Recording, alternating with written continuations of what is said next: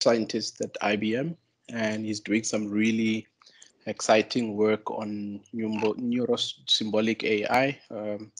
In short, what's the next chapter after deep learning? So most of us are still probably thinking, how do I even jump the bandwagon and join the deep learning stuff? But I think he's already ahead and is looking at more exciting part in the AI space. And who has a PhD in robotics from Japan, and he's previously worked for the CSIR. And Ivo, thank you for taking time off to come and share some of the work that you are doing with IBM.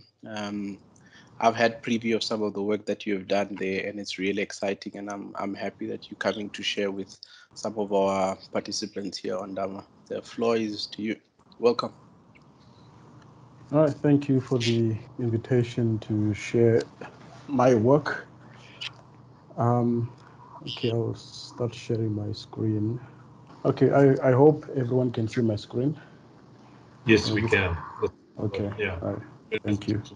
Uh, okay, so I am going to talk a little bit about some work that I've been doing at IBM Research here in Africa, based in Johannesburg, um, but also collaborating with other research lab at IBM globally.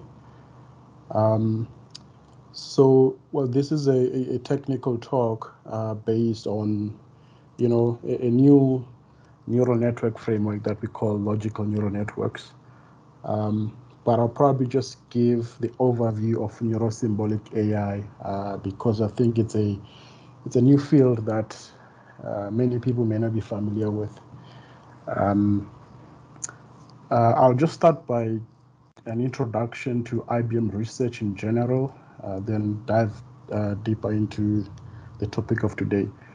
At IBM, we view the lab, the world as our lab, and we try to come up with, research, that has some promising ideas and try to disrupt technologies and try to transform industries and societies.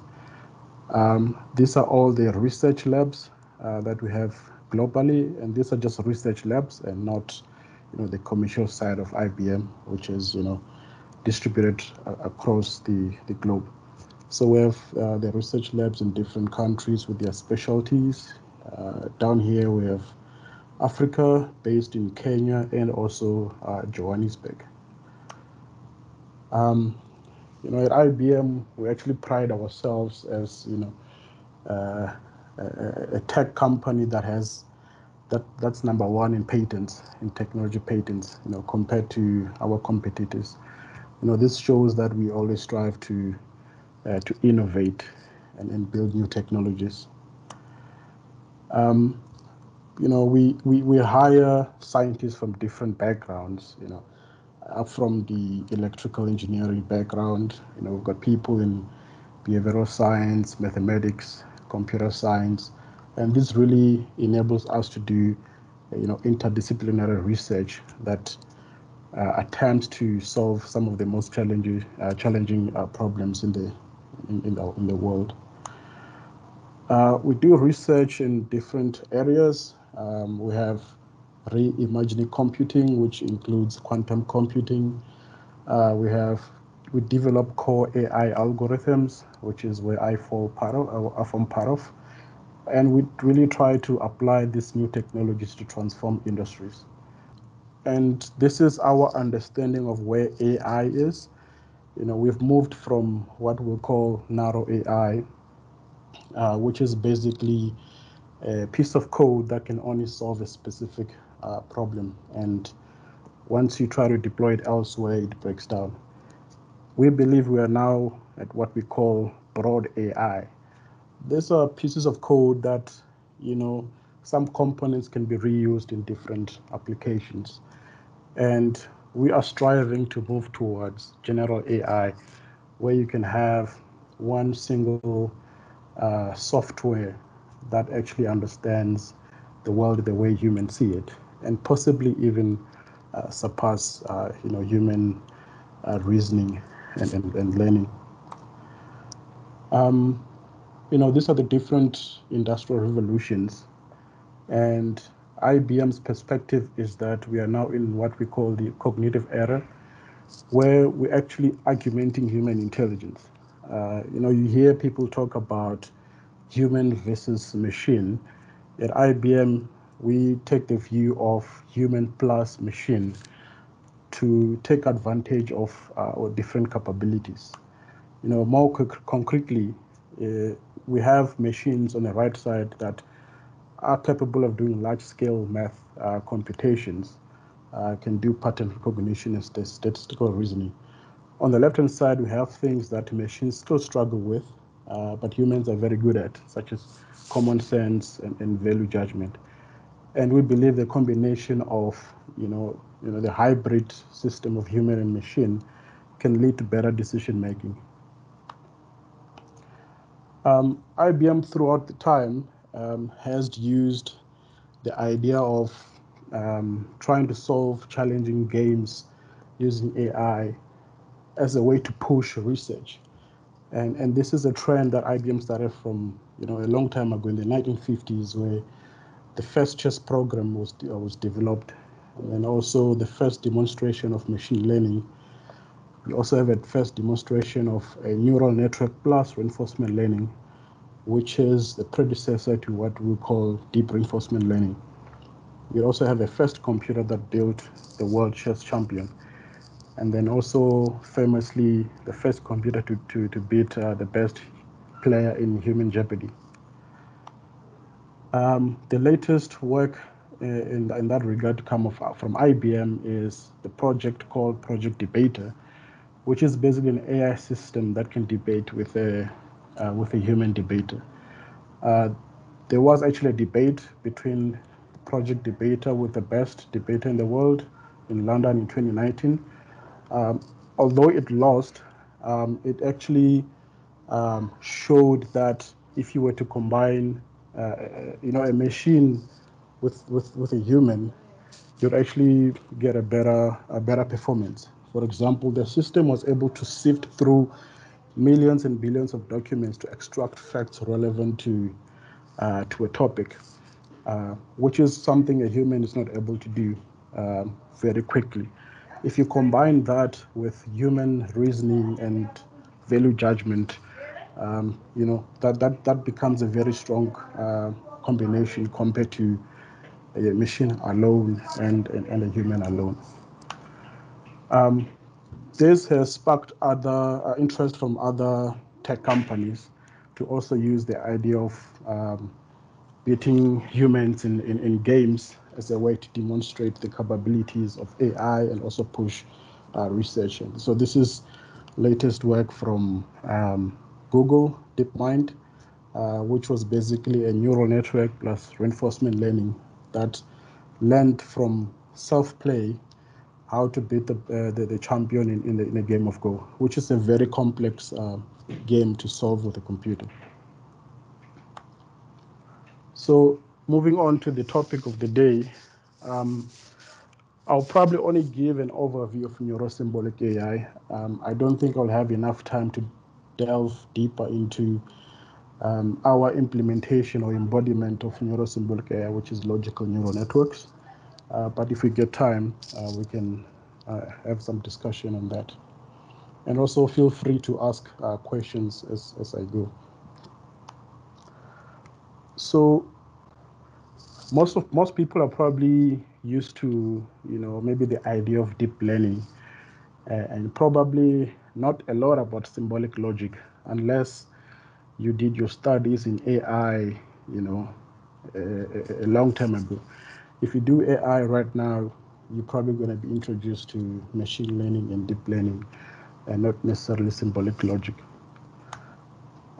So if we look at the strengths of deep learning, what really makes deep learning very successful is that it's able to encode knowledge from unstructured data. And also this this allows engineers or scientists or practitioners to be able to extract features automatically from raw data. Before deep learning, this actually required that you have some knowledge about the domain that you're working in order to manually build features that you then pass to, for example, a classifier, whether that's support vector machine or any other, what we'll now call classical machine learning models. So with a neural network, it actually gives you the freedom to basically say, I don't really understand a lot about this problem, but I have some data and I have some labels. I just want to feed this into a system that can automatically learn how to map from input to outputs or images to labels or classification, whether it's a cat or a dog, using the famous example in machine learning. But deep learning doesn't really solve everything, as I'll discuss shortly. Before deep learning, and even before machine learning was popular, this is in the 1950s, 1960s, uh, like in the beginning of AI, we had basically AI was based on what we call symbolic logic. And the idea here was to handcraft system based on our understanding of how humans reason, and handcraft that into a representation that a computer can understand and process. And this was basically, or the components of these were, what we call a knowledge base, which is basically a collection of facts about some domain and some rules that humans will come up with that describe, that describe the dynamics of that domain. Given those rules, we can handcraft logic programs that can answer queries, can do reasoning and come up with and do logical inference and come up with new facts. This basically attempted to model how humans think, um, from how we understand from the outside, whereas deep learning takes a biological approach and tries to open up the human brain and say, how does the human brain actually work? Of course, what we have today is basically a toy representation of how the brain operates. We're still very far from actually understanding it. But what we have allows us to do some interesting things.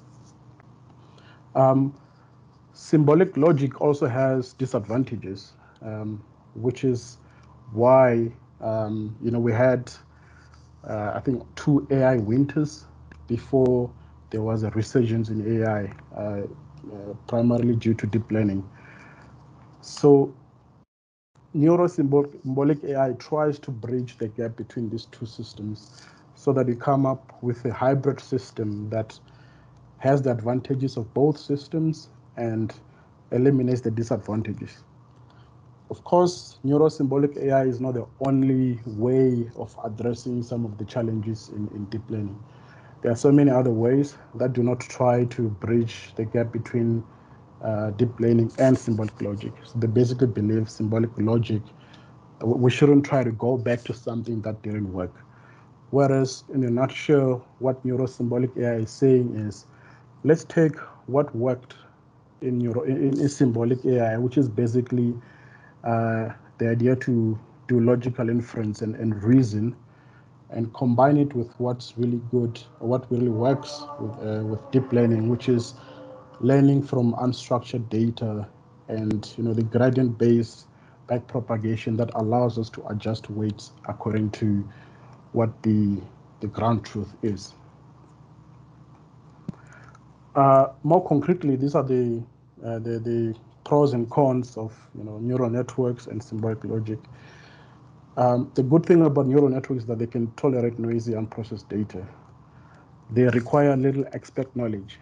So if I want to do image classification, I need images and their labels, and I do need some background knowledge about how to actually build a neural network architecture. Although these days there are so many open source libraries that you can use, such as Python, PyTorch, that allow you to easily build a neural network or deep learning model very easily. This can run efficiently in parallel, which can take advantage of cluster computing, so you can build models much faster by parallelizing them. But they require large training data sets, which is why deep learning is more prolific in image computer vision, where you have lots of images and video available on the internet, and also in natural language processing, where you have lots of text, Wikipedia and lots of documents that you can learn from. They're only good at the train task. Of course, there's work that tries to address some of these challenges. For example, pre-training a neural network. So you can pre-train a neural network given, say, in NLP using Wikipedia data, and transfer or fine-tune that on your specific task. Neural networks are largely uninterpretable black boxes, so it's very difficult to understand what a neural network is learned.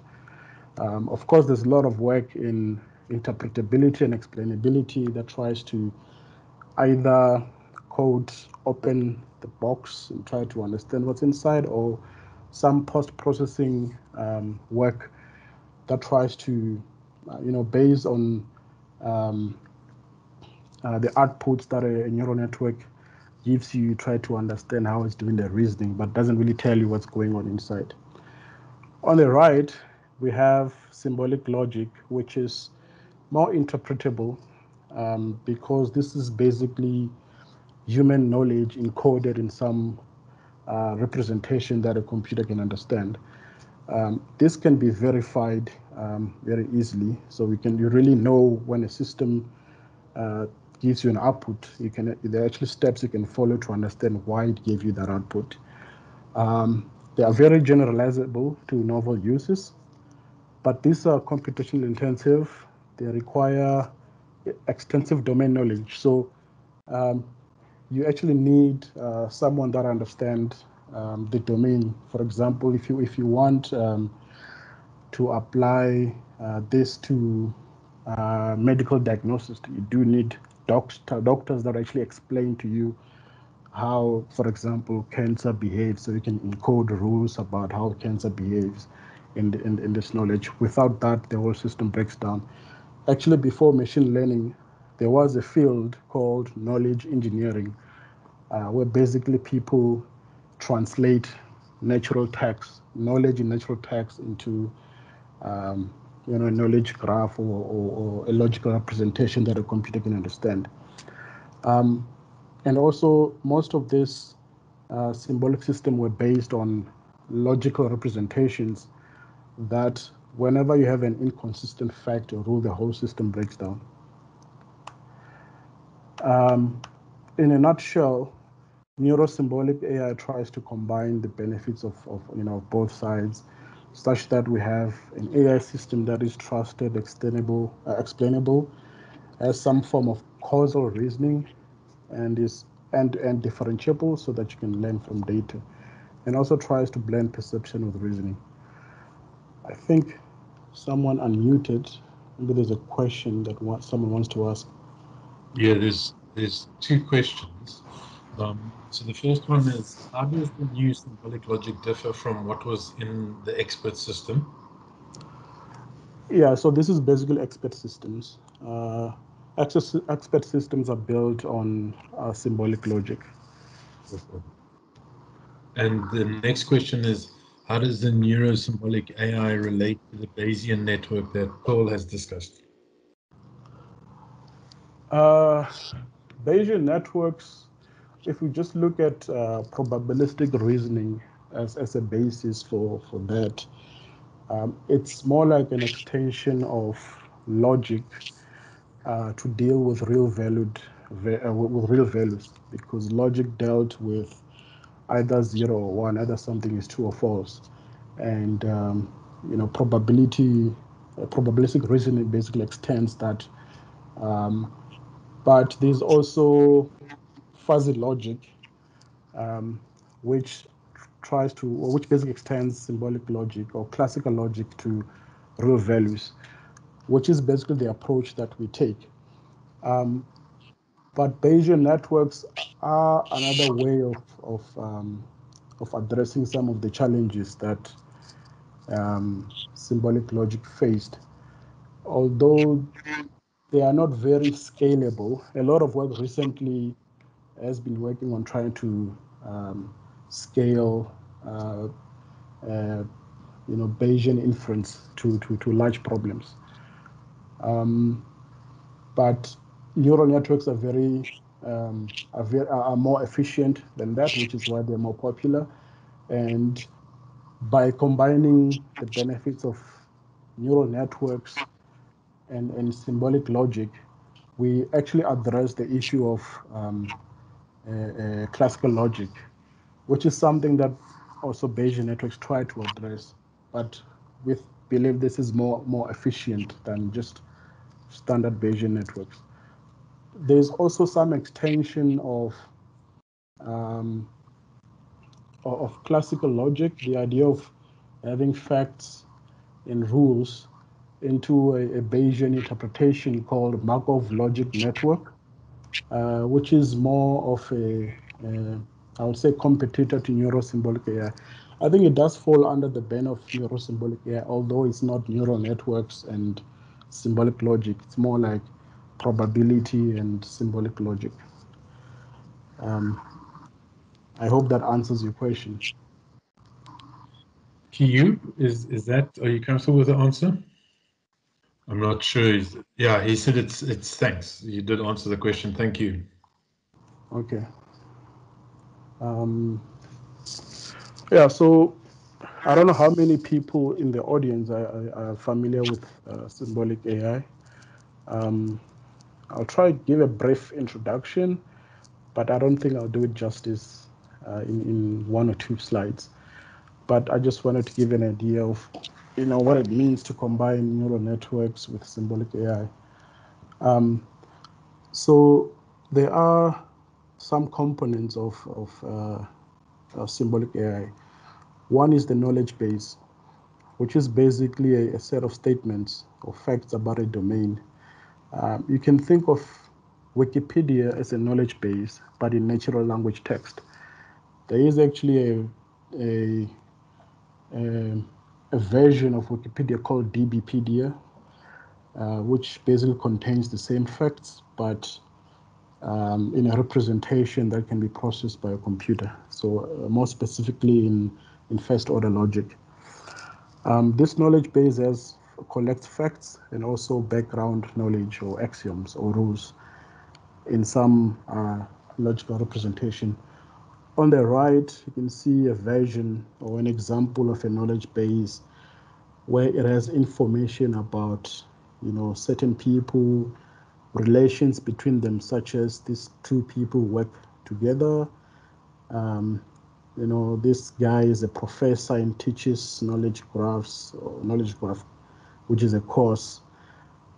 And you basically have, a collection of such facts and relations in some form.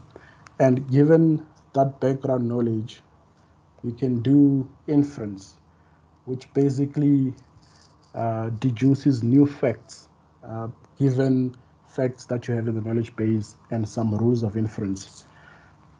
So that actually allows you not to store everything you know about the world, but enough facts and rules such that you can deduce new facts as you're doing inference. You can have domain-specific knowledge graphs, such as the one on top, or you can also have some general knowledge graphs that basically describe, for example, this one tries to describe, social interaction between people. You can have a person that plays a role of a child, can also play a role of a parent. Um, and given that, if you want to answer some question or you have a query that you want to answer, you can use such general knowledge, basically in a way that humans reason about, human social interaction, but of course in a way that a computer can process. Um, More specifically, if we're using first order logical representation, which is widely used, you have syntax and some semantics. The syntax contains objects, variables, and functions. So this basically takes the view that the world can be viewed in terms of objects and properties of the objects and relations between them. And we can use some logical operators or connectives to come up with statements or sentences to describe the world. We also have quantifiers that allow us to make universal statements about the world or some specific constants about the world. For example, in the bottom right here, we have a knowledge base, a very simple knowledge base in English that basically says you have a fact that says Socrates is a man, so that's a fact. You also have a rule that says all men are mortal. Given this small knowledge base, I can actually do logical inference and say, therefore, Socrates must be mortal. This is an equivalent knowledge base in first order logic, which basically contains a predicate, which describes a property of an object. The object is Socrates, which basically says Socrates is a man. And this is a rule that says for all X, if X is a man, then X is mortal. Then I can deduce that Socrates must be mortal. The whole of symbolic AI is trying to model human reasoning in a way that computers can understand and process. So this actually requires that we have a translation between natural language text to first order logic in order to get computers to reason.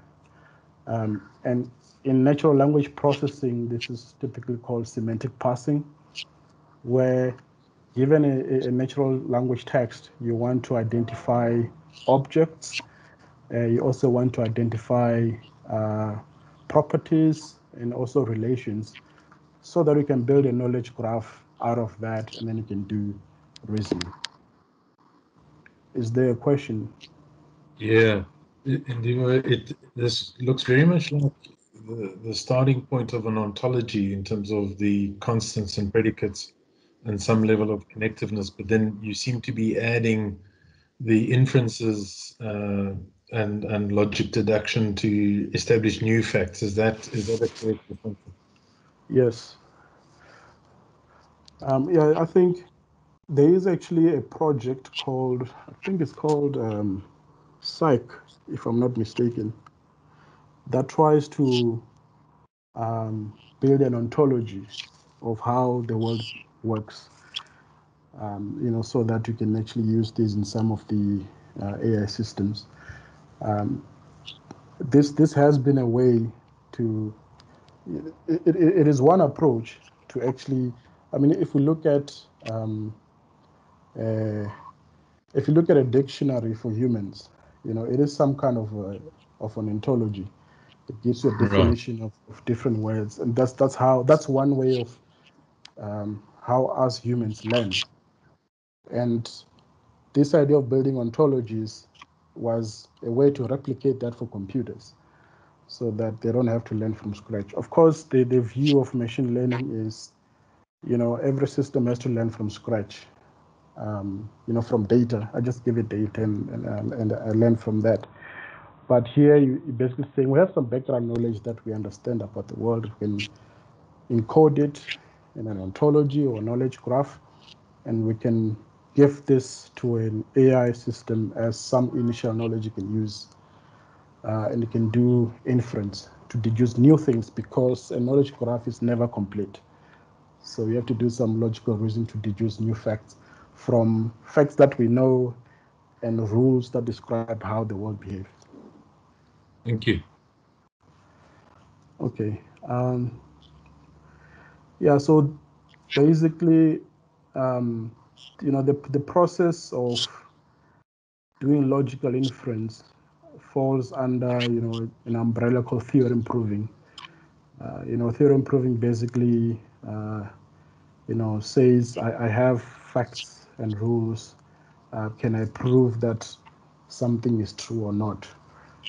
But that is basically applying rules of inference to deduce whether something is true or not. So this is a more intuitive example of how you can apply. So this one is basically showing the hybrid system between symbolic logic and neural networks.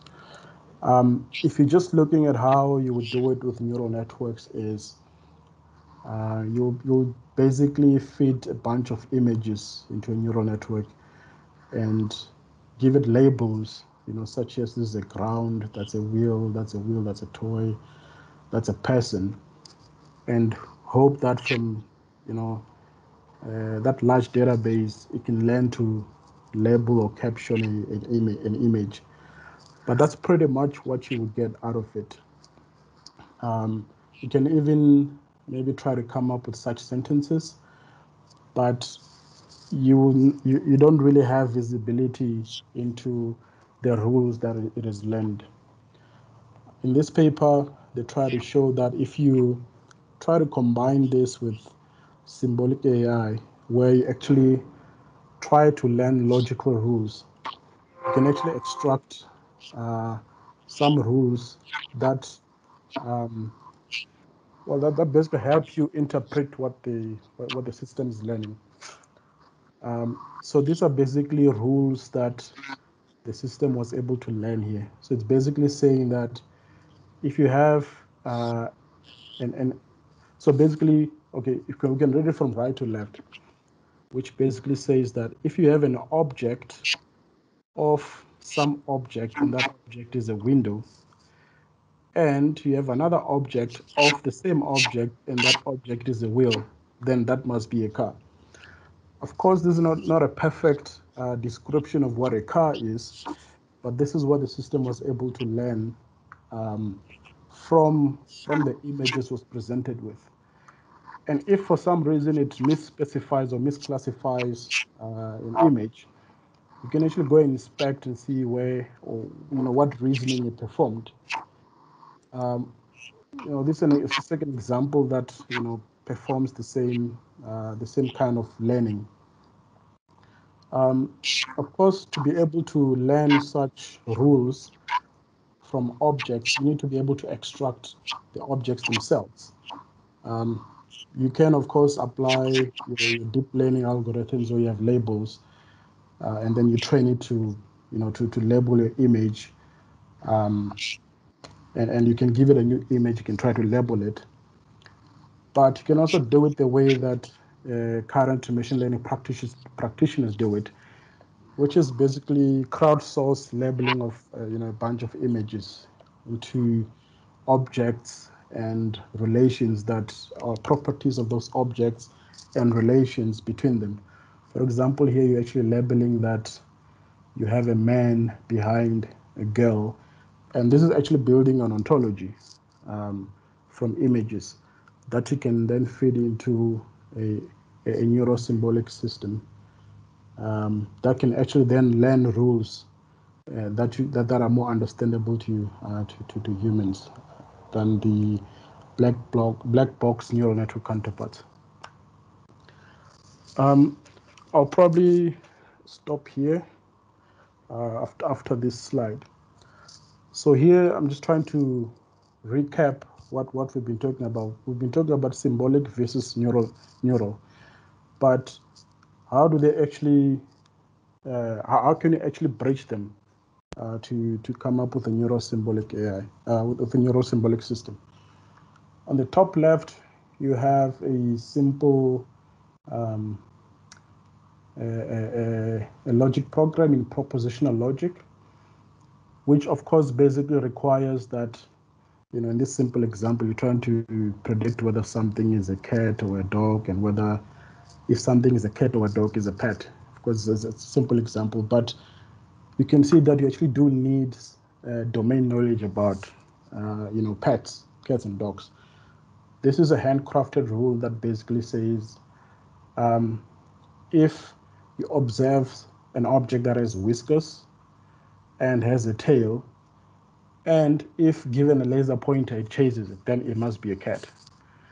Then you also have another rule that says if something is a cat or a dog, then is a pet.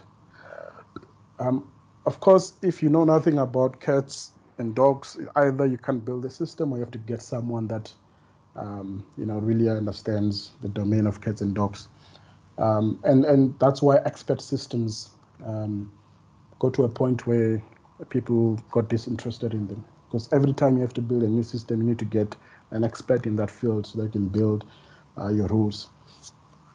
On the other hand, with neural networks, you just need a bunch of labeled data and some knowledge about building neural network architecture. But on the side of the domain knowledge about cats and dogs, you don't really need to know much. Just need to label your images. Then you can build a classifier. But if you look at early neural networks, before convolutional neural networks, it was all um, fully connected neural networks where you have the input layer, hidden layers, all the way to output layers. When you wanted to do image classification, because an image is basically a 2D structure, if you're looking at grayscale images, so just one channel. If you're looking at RGB, you have 3 channels, red, green, and blue. So you have 3 of these 2D structures that you need to feed into a neural network. So a pre-processing step back then was to basically flatten or unfold this image into a one-dimensional, into a high-dimensional vector that you then feed into a neural network. And to actually learn a good model, this required a lot of data. But what people realize is that there's some information that we're not using, that we humans understand, but we're not encoding into the neural network, which is basically that an image is a 2D structure and neighboring pixels share some information, which is where the idea of convolutional neural networks came about. That's an example of using um, um, domain knowledge, in this case about image processing, into neural networks. When neural networks started, it was all about let's let's forget everything about, or let's forget everything we know about some domain and just get some data and labels and hopefully learn something useful. And then we start realizing, yeah, but the training times is very large. This is learning very slowly. We need a lot more data. So then you start encoding some knowledge you understand, about the problem. In this case, image processing, which is okay. Images are basically 2D structures. So if we come up with some operations that we don't necessarily learn, we handcraft, we can significantly increase the computations, which is what CNNs do. With Neuro-Symbolic AI, we're going a step further and saying, but we also understand some rules about how our domain behaves. Can we actually also encode those rules into a neural network architecture and learn those things that we are not sure about? And in the bottom left here is our logical neural network that we're developing at IBM, which basically translate a logical program into a neural network graph where you have inputs, which are, in this case, propositions, which can basically be binary vectors. And the neurons actually correspond to the logical operator. So you have a conjunctive neuron, which is basically the AND operator. You have an implication neuron. You have a disjunction or an OR gate neuron. And the idea here is that so from the neural network side, what we actually inherit is the weights on the edges, and then also back propagation. So the idea of making predictions, comparing to ground truth, and back propagating gradients on the relationship between the errors and the weights. by propagating the gradients and updating the weights. And what this actually allows us to do is you can start with a rough idea or an inaccurate rule that actually helps you make some good predictions, but not perfect. And you can have some label data that you can actually use to correct those rules. So use to correct the weights. And to make this possible, there are actually 5 things that you actually have to do. In the logical operators are actually not differentiable. But in neural networks, you require activation functions that you can backpropagate over. So this is basically replacing the logical operators with their differentiable operators. For example, the logical conjunction can be approximated using a product of the inputs. So you can use a product of the inputs as an example of an activation function or a neuron that you'd use there. You also want these activation functions to be in such a way that they preserve logical tautologies. In simple terms, this basically means that your neural network, when you do inference on it, it will remain logical. So it will obey all rules of inference. Whereas, a standard neural network, doesn't really care about, the system being logical or not. And this, you also want weighted propositions. So these are weights on the edges. Something that neural networks don't do is the weight updates are not constrained. So the weights can be anything as long as they minimize the error between the predictions and the ground truth. So in a neuro-symbolic system, you actually want to constrain your weight updates. And the reason for doing this is because you want your system to remain logical. So you want this conjunctive neuron to remain a conjunction. You want that to remain an implication. So one of the weights is one of the constraints is that your weights are between 0 and 1. Whereas in a neural network, they can really be anything. So you want your weights to remain between 0 and 1. You also want your activation such that you have real valued input and output. Whereas in a symbolic logic system, you only have either 0 or 1. So here the output can be anything between 0 and 1, which has some interpretation as a probability. There's some work that tries to show the connection between real valued logic and probability theory. I hope this gives a picture of the hybrid system between symbolic and neural networks. Next, just some things that we are submitting to conferences and journals coming out of our research lab, so you can have a look for more details. I think I'll stop here for the discussion. Thanks, Andrew. There is one question. The question is, Neuro-Symbolic sounds intuitively appealing, but how do we explain that alpha 0 without loading rules beats alpha go with rules? Is this example exceptional, not the norm, or is it due to the nature of the domain itself, the game? Sorry, I couldn't hear that properly. I don't know if it's my network. I only heard, how do you explain alpha 0, alpha go? Okay, so it's in the chat box. So if you look in the chat box, okay. Maybe I can read it out again. How do we explain that alpha 0 without loading rules beats alpha go with rules? Okay. It's right down at the bottom. There we go. How do we explain that alpha 0 without loading rules beats alpha go with rules?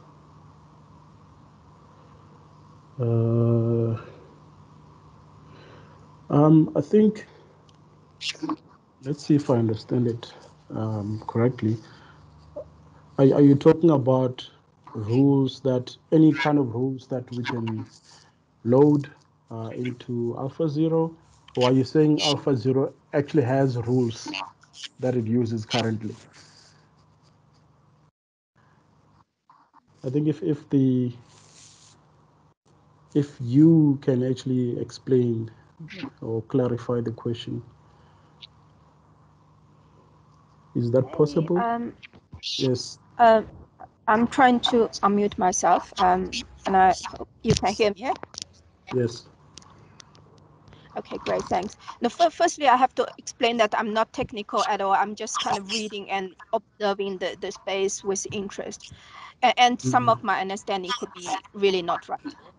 But what Okay. I read about the whole Alpha story is that Alpha Zero, which basically didn't feed into any rules, beat AlphaGo, which had some rules feed into it. So my question is, I mean, the whole idea of the neuro-symbolic, I mean, it really sounds very appealing. I mean, there has been so many debate about, the not explainable and all the, Gary, what's his name, was really also talking about trying to move into more building into the logic. But then how do we really explain if Alpha Zero doesn't have really, I mean, the rules, it all learned by itself. And AlphaGo, actually, people feed some rules into it. I mean, whatever rules, I don't know, but there were some rules. So that example almost shows that actually without rules, the AI can just figure out and actually does better. So I don't know, how do we explain that? Is it because the domain is different, or is it because it's just an exceptional example? I don't know. I'm just kind of curious about what can be, the reasons or the explanations rather. Yeah. So when you mentioned Gary, you're probably referring to Gary Marcus. Um, Yes. yeah. So I mean, yeah, he's an advocate for trying to incorporate symbolic reasoning to neural networks. Um, there are people that disagree with that. One example of such a person is Yeshua Bengio. So actually, there is a whole debate. Yes, I've read that with interest. Yeah. So at the moment, I mean, from the perspective of IBM, where we try to make, of course, theoretical advances at the same time while building practical systems. What you're describing was demonstrated in a specific domain of playing games. IBM, for example, is trying to build question answering systems, for chatbots and all that. So for something practical, you want to incorporate as much domain knowledge as possible. But if we are talking about building general AI systems, I did attend, I think it was a conference at International Conference of Learning Representations, where there was a keynote by a professor called, well, he is known as the godfather of reinforcement learning. He wrote a book, Introduction to Reinforcement Learning.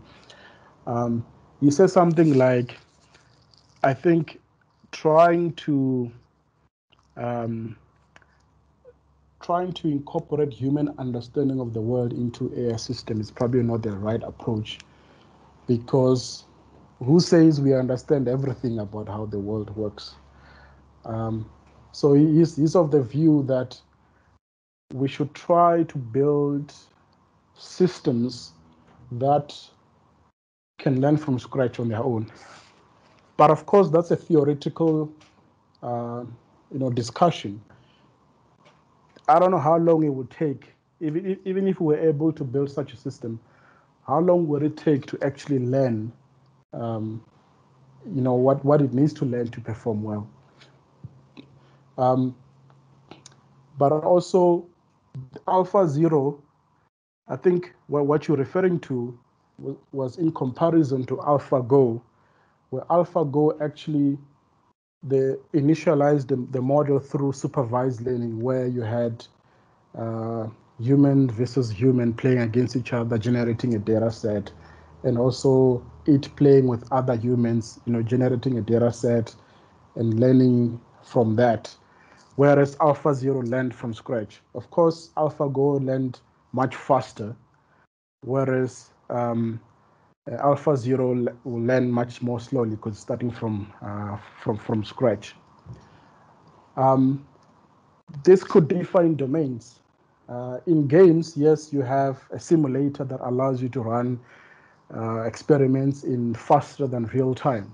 You can just leave it playing on its own online, you go to sleep or whatever. But if you want to build a practical system, you probably want to inject some knowledge into it. And if you're listening closely to what I'm saying, I think I'm shying away from saying, yes, let's build systems from, let systems learn from scratch, because this demonstrated that it's possible. And I'm leaning towards, if you want a practical system, why not use knowledge that you have already? Maybe another thing is, if you have a system that actually, with a logical neural network, you can start with rules that you encode, and then the system can actually learn on its own on top of those rules. And if those rules start contradicting with what it's observing, you can adjust its weights so that it can adjust the rules to apply more to apply more to what it's observing. I don't know if that answers your question. Am I still online? Divo, yes, you are. Yes, you are. I'm not sure what her response is. Yes, she says it has answered the question. Yeah, I try my best. In my defense, it's an ongoing debate. I don't have an answer. Yeah. Shima, is there anything from your side? Are there any other questions from anybody else would like to understand more? If I may just ask a plain question, Diwo, is this direction an indicative that the world is starting to rethink AI? Or this is more a continued evolution of AI? Yeah, I think this is more a continued evolution. What I've noticed over the years is that, I don't know if it's a human trend in general. We try something, if it doesn't work, we ditch it and come up with something else. Like we ditch it completely and come up with something else. Only when you realize that thing doesn't solve everything do we try to address its limitations. And I think this is what's happening here. We started with symbolic AI, didn't work. We dished it. Actually, there are some people in the background that try to make it work, while others look for something new, which in this case is machine learning and more recently deep learning. And only when we reach the limits do we say, or is there something we can learn from what we ditched a long time ago? And I think that's what Neuro-Symbolic AI is doing. But also there are some people that are continuing developing, I would say, pure learning system, rather than creating hybrids with other representations of knowledge. They're basically saying, how can we improve the neural networks representation themselves? And convolutional neural networks is one way of doing that. Now you have attention models that are the basis of what you would call transformer-based NLP systems, such as BERT or GPT-3. You know, that is still building on neural systems. So instead of saying what other ideas can we combine with neural networks, say how can we further improve neural networks? Of course, there's still limitations. You know, there's work showing that you know, these language models based on BERT and GPT-3 don't really understand language. Of course, you feed them a lot of data, and they can find some correlations in terms of, you know, what how a sentence is structured. But they are known to make some stupid mistakes because there's really no understanding. But yeah, it is a continued effort to advancing AI. I wouldn't say it's really rethinking AI. Maybe it's rethinking deep learning or neural networks, but not AI, as a broad discipline. So if I may ask another question, is it that an indication of lack of confidence on neural networks, or is it an appreciation of that, there are a lot of limitations surrounding data? Yeah, I think it's more appreciation, at least from academia, which is where I'm from. When you look at science, if your hypothesis, if you prove your hypothesis wrong, you want to come up with a new hypothesis. You don't, keep pushing the same idea that's not working. So I think it's more appreciation. Of course, there's hype, and that hype also helps, realize some of the limitations in whatever hypothesis that we have, because now people take these systems and try to apply them practically, and they realize, oh, it doesn't do this, it doesn't do that. While that hype is playing out in the industry, scientists in academia already know what the limitations are. But there's media that's hyping everything. But scientists keep addressing issues in the background. So yeah, it's more of a appreciation of the limitations. I don't know if someone's speaking on mute. I think it was me. I just wanted to ask if there are any other questions. Anybody else? Thank you so much for your input. I really found it very helpful and understanding. It's really nice to hear what you're doing and how far you're progressing. It's lovely to see the extent as to which systems are developed. Now, even if we have to throw away and start again, I think it's important that we keep on moving forward and overcoming some of the limitations and the time that it's taken to learn. Thank you very much. Thanks for your contribution. I really appreciate it. Yeah, thank you for the invitation. Anything from your side, Mashima? Nothing from my side, but just to say thank you, and I hope the research that you guys are doing will help us solve some of the complex problems that we are facing as a country. But yeah, all the best, and thank you very much. Thank you very much, guys. Thanks everybody. Thanks for attending, and next month.